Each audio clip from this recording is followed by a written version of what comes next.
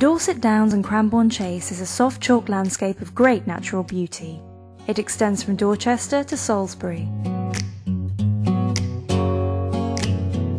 Climate change is regarded as something slow and subtle that will affect future generations, but in truth, it is upon us already.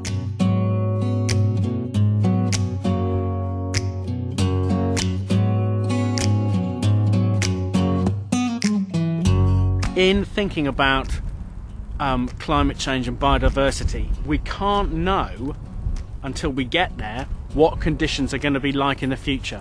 What is the need? The need is to feed ourselves every day, 3 times a day, on good, excellent, reasonably priced food.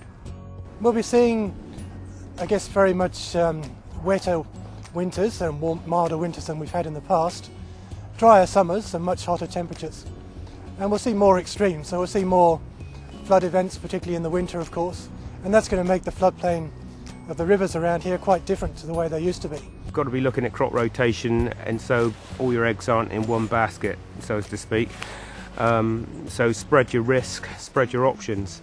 There simply isn't enough water to go around, and I guess if we have less water in the future in terms of rainfall, then that's going to become even more of an issue. What are we going to do about phosphates? Phosphates are a much more serious worry. Agriculture is going to have to find new ways of both sourcing nitrogen and sourcing a fuel to run the machinery. If we carry on consuming oil at the present rate, scientists predict that by 2080, our climate will resemble that of present-day Portugal. On the positive side, we could have a longer growing season.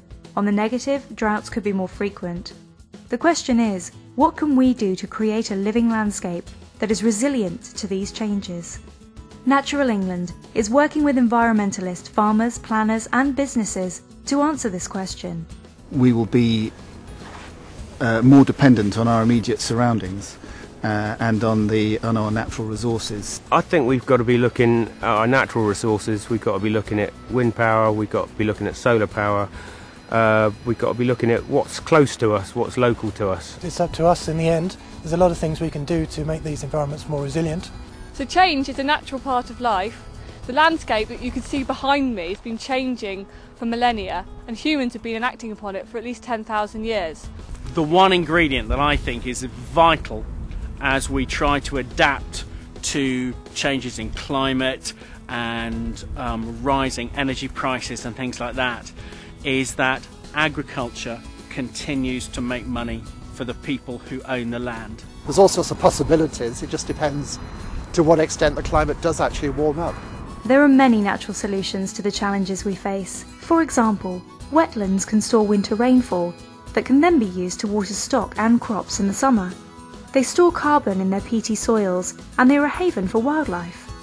By working together, we can create a resilient landscape.